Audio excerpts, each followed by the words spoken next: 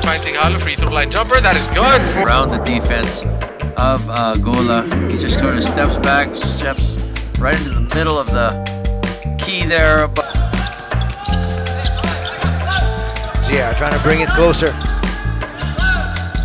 Hands it off. Ighalo hits. Ighalo off dribble. 15 big points for Elaine after scoring 21 in their last game against Blackwater.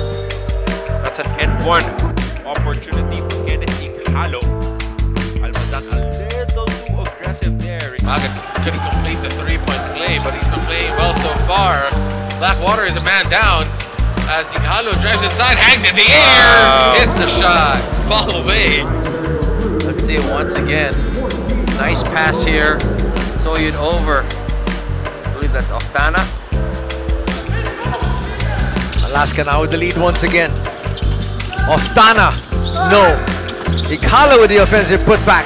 SMB versus Alaska, and then tomorrow we have Northport versus Alaska, Meralco versus Barangay Ginebra.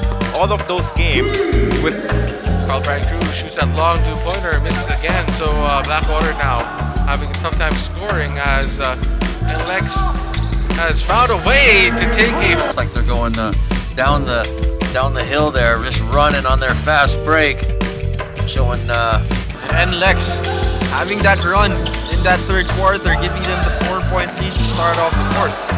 Ighalo for three, yes! in this fourth period. Let's see if they can continue that. Ighalo drives inside, nice pass. From 10, double digits. Alas kicks it out. Ighalo for three. Rattles that one through. Water. As Ighalo tries to counter on the other side, hits! The last 2 minutes of the ball game. So the call stands. Nice handoff. Ighalo once again. Anthony Sutay together with Diego Dario, and that one just short.